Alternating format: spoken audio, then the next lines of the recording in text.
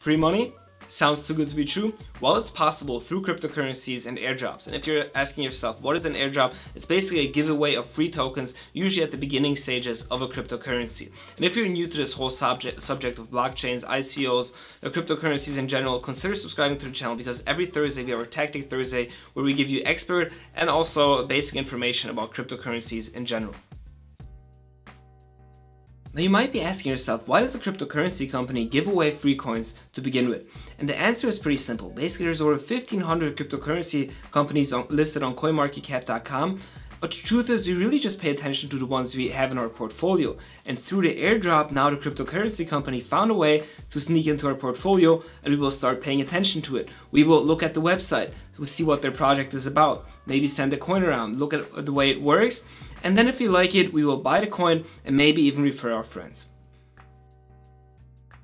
So there are two different ways an airdrop works. The first one is an unannounced airdrop, like it was the case with Omisego. And everybody who was holding Ethereum during the time of the snapshot of the airdrop would receive 0.075 Omisegos in return. In the second scenario, it's an announced airdrop, like it was the case with Nex and Ignis. Everybody who was holding Nex on December 25th would get Ignis in return. And that drove up the price from Nex actually from 40 cents up to $2, but after the snapshot, it dropped tremendously back to 40 cents again, so definitely keep an eye out for that.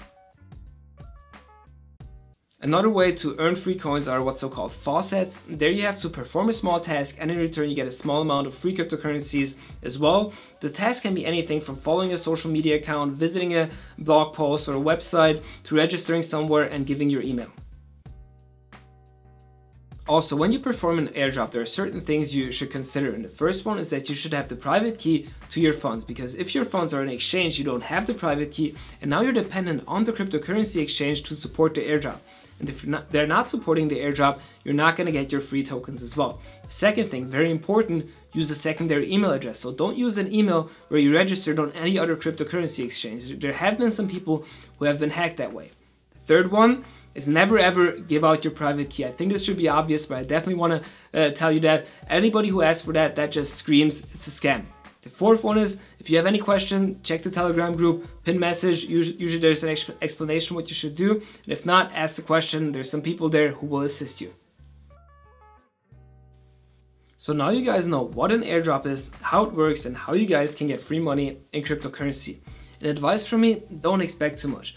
Basically, there's a saying in marketing is that if you don't pay for a product, you're probably the product. So the airdrops are a way for a cryptocurrency company to promote their cryptocurrency to you, so you end up buying it.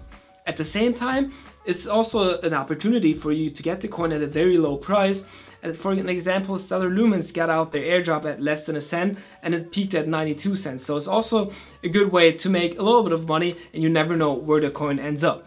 But like you see, blockchain, ICOs, cryptocurrencies are such a broad topic, and also so new to most of the people. So that's why we created this channel, ICO Insider. Every Thursday we have our Tactic Thursdays with basic and expert knowledge on cryptocurrencies. If you like it, consider subscribing, and I'll see you in the next video.